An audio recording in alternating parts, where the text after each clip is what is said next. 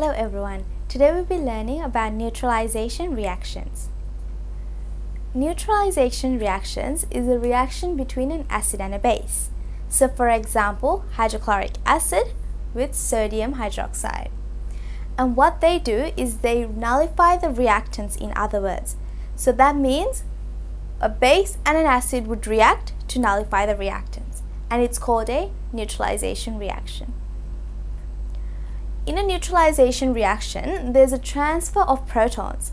So protons are hydrogen ions and they're transferred between the acid and the base.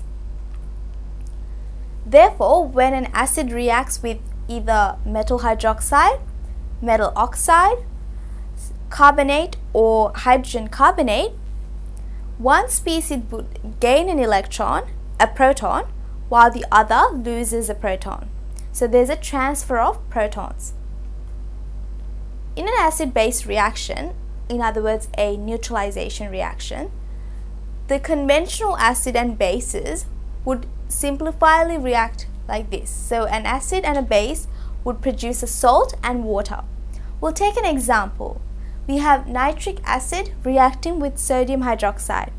When they react, they form sodium nitrate and water. So, hydrogen ions from the nitric acid, hydroxide ions from the sodium hydroxide would produce the water that's in the reaction. So this is a basic and most common reaction that's happening in a neutralization reaction.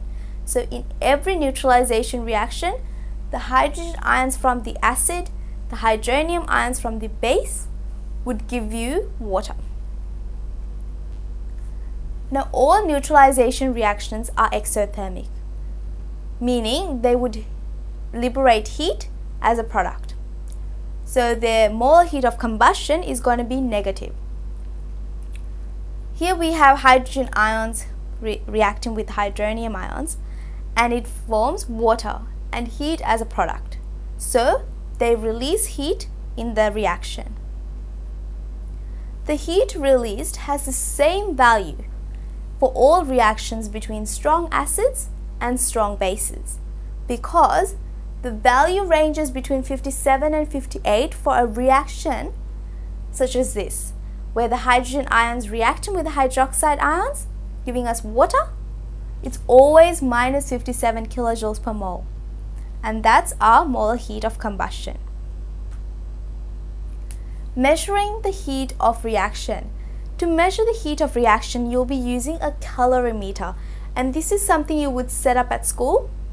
You would have a thermometer, a styrofoam cover, styrofoam cup, and also a stirrer.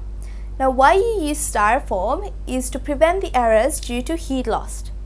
And this is an insulator, so it would prevent heat from dissipating into the environment, unlike using a beaker where heat is lost readily.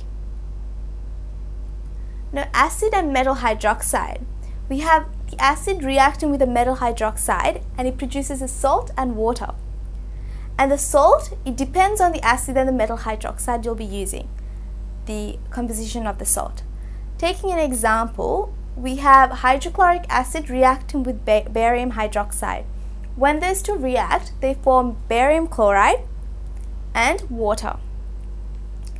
Now the hydrogen ions from the hydrochloric acid, because barium hydroxide is also aqueous, the hydroxide ions from the barium hydroxide would give you the water. Now there are also insoluble metal hydroxides. That means metal hydroxides that are solids. We have hydrochloric acid reacting with magnesium hydroxide. When they react, it forms magnesium chloride and water. Now we're going to get the hydrogen ions from the hydrochloric acid because it's in solution, but our magnesium hydroxide is not in solution, so we don't have any ions being produced. It's just this. But our magnesium chloride here, it's in solution, so it's going to form magnesium ions and water. Now note that all the chlorides are taken out because we're going to have an equal amount of chlorides in each side. Now when acids react with metal oxides, also a salt and water is produced. But again, the salt is dependent upon the acid and the metal oxide you'll be using. Let's take an example. Here we have nitric acid reacting with copper oxide. Now copper oxide is a solid and they would form copper nitrate. Copper nitrate is aqueous and water. So we're going to have our hydrogen ions from the nitric acid. Again, copper oxide, because it's a solid, it's not going to ionize. But our copper nitrate is aqueous, so it's going to ionize to form copper ions and water. And this is our ionic equation. Acids react with carbonates to form carbon dioxide. So acid plus carbonate would give you carbon dioxide, water, and a salt. Taking an example, we have sulfuric acid. When sulfuric acids react with sodium carbonate, it forms carbon dioxide gas, water, and sodium sulfate. Now, sodium sulfate is an aqueous solution, and so is our sulfuric acid, but our sodium carbonate is a solid. So our sodium carbonate won't ionize. That means we're going to have hydrogen ions from the sulfuric acid, but nothing is going to ionize from our sodium carbonate. Carbon dioxide and water are going to be the same, but here we have our sodium ions from our sodium sulfate, because sodium sulfate is a solution, so it's going to ionize. And this is our ionic equation. Again, you can see that the sulfates are cancelled out. What happens when an acid would react with a hydrogen carbonate? Now a hydrogen carbonate is HCO3 with a minus on the top. A carbonate is CO3 with 2 minus at the top. So you can see when it gains a hydrogen, it's losing its minus value. Now when an acid reacts with hydrogen carbonate, it forms carbon dioxide, water, and a salt. So taking an example, we have nitric acid with potassium hydrogen carbonate, and both of them are aqueous, forming carbon dioxide gas, water, and potassium nitrate. Now potassium nitrate is also in aqueous solution. So we are going to have our ions produced. We're going to have hydrogen ions from the nitric acid. We're going to have hydrogen carbonate ions from the potassium carbonate. And we're not going to have any ions here because all the rest are going to cancel out. And therefore, it's just producing carbon dioxide gas and water. And this is our ionic equation for acids with hydrogen carbonates. Now, a strong acid and a strong base. Nitric acid is a strong acid reacting with sodium hydroxide, which is a strong base.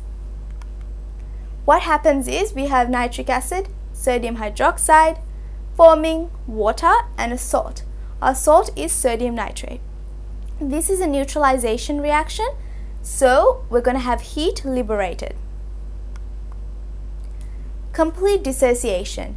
As nitric acid and sodium hydroxide are completely dissociated into ions in aqueous solution, the reaction is better represented as this, because we're going to have the hydrogen ions from the nitric acid, the hydroxide ions from the sodium hydroxide, giving us water and heat. And this is a basic equation. Now, spectator ions. Remember the sulfates and the chlorides we cancelled out earlier when we were writing ionic equations? Well, these are known as spectator ions because they take no part in the reaction. That is the proton transfer reaction, because they don't get any protons transferred between them. And also they remain in solution. Because they don't take part in the proton transfer reaction, they always remain in solution. Because of this, they're known as the spectator ions. In the reaction between sodium hydroxide and nitric acid, sodium and nitrate ions are the spectator ions. A weak acid and a weak base, a strong base. We have ethanoic acid, which is a weak acid, reacting with sodium hydroxide again, which is a strong base. So we have the hydroxide ions from the sodium hydroxide, but because ethanoic acid is a weak acid, it doesn't completely ionize, so the whole acid molecule would react. Because the whole acid molecule is going to react, it's going to form an acetate ion along with water. The resulting solution is therefore one which contains sodium ethanoate and ions, that is sodium ethanoate solution, because it's going to have this ion here and the sodium ions from the sodium hydroxide, it's going to be sodium ethanoate or sodium acetate. Now, a strong acid and a weak base. Hydrochloric acid is a strong acid, a weak base would be ammonia. What happens there is ammonia reacting with the hydrogen ions from the hydrochloric acid, which has fully ionized. But again, ammonia, it cannot completely dissociate because it's a weak base, giving us ammonium ions. The final solution is an ammonium chloride solution containing ammonium and chloride ions. Now, ammonium ions are from this reaction, chloride ions are from our hydrochloric acid. Hydrochloric acid is reacting with sodium carbonate. Now, this is an acid and a carbonate reacting. So that would produce the carbonate reacting with the hydrogen ions to produce the acid, which is carbonic acid here. So all of them are aqueous solutions. Metallic oxides with acids. Reactions between metallic oxides and an acid are called a neutralization reaction as well. Why? We have copper 2 oxide reacting with hydrochloric acid. So if you look at the chemical equation, we have copper oxide reacting with the hydrogen ions from the hydrochloric acid because it's completely dissociating to form copper ions and water. So because water is produced in the process, it's a neutralization reaction. So just recapping on what we did, we learned about neutralization reactions. So neutralization reactions are reactions when an acid reacts with a base to produce a salt and water. So the base could either be a metal hydroxide, a metal oxide, a metal carbonate, or a hydrogen carbonate. Let's look at some questions. We have question 16, which says, state the methods of determining the equivalence point of a neutralization reaction. So it just says state, so you have to identify. So you would go an acid-base indicator, such as methyl orange, a pH meter, and a conductivity meter. So these are all 3 methods you can use to determine the equivalence point.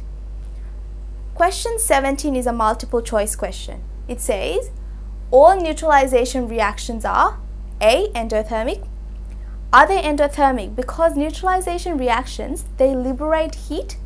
So they do not take in heat, because endothermic reactions, they take in heat, while exothermic reactions, they liberate heat. Because neutralizations don't take in heat, it's not A. Is it C, which is may either be endothermic or exothermic? It has to be a clear answer. So it has to be either endothermic or exothermic. Can't be both of them. So C is incorrect. Reversible. It's not in equilibrium, so they are not reversible reactions. So D is incorrect. B, exothermic. Because they produce heat as a product, B is the correct answer. So B would be your answer for question 17. Now question 18. Identify the general equation for a neutralization reaction. Here we have again 4 different options. Option A, we have hydrochloric acid reacting with sodium hydroxide, giving us sodium chloride and water. Now this is the neutralization of a hydrochloric acid and sodium hydroxide. So this is not the general equation, it is the equation for hydrochloric acid and sodium hydroxide. Therefore this is incorrect. B, sorry. We have hydrogen ions and chlorine ions. They're not written correctly. If you were to write them as an ionic equation, you would actually write a plus here and also cross out your chloride ions, which are your spectate ions. So this is an incorrect formula and also an incorrect equation. It's written incorrectly. So B is incorrect. So if you have an incorrect answer in your multiple choice questions, always eliminate it because it cannot be that. Option D, we have water dissociating to form hydronium ions and hydroxide ions. This is the dissociation of water. So this is not the general equation for a neutralization reaction. Now C is hydronium ions plus hydroxide ions giving us water. Remember, in an acid-base reaction, we have acid plus base giving us water and salt. Now this is where it's coming from. The acid gives us the hydronium ions. The base gives us the hydroxide ions. That way it's forming water. So C is the correct answer. Question 19. Write an equation for the reaction between sodium hydroxide solution and hydrochloric acid. So just simply write an equation. So your answer will be sodium hydroxide plus hydrochloric acid, giving you a salt and water. Our salt is sodium chloride in this case, and water. Balance it and also write your states down. You know, bases and acids are usually aqueous solutions, and salt here is aqueous again. So water is a liquid. That's how you would write a balanced equation. Question 20. Write an equation for the reaction between hydrochloric acid and solid sodium carbonate. So this is a carbonate and an acid. So what are the products? Carbon dioxide, water, and a salt.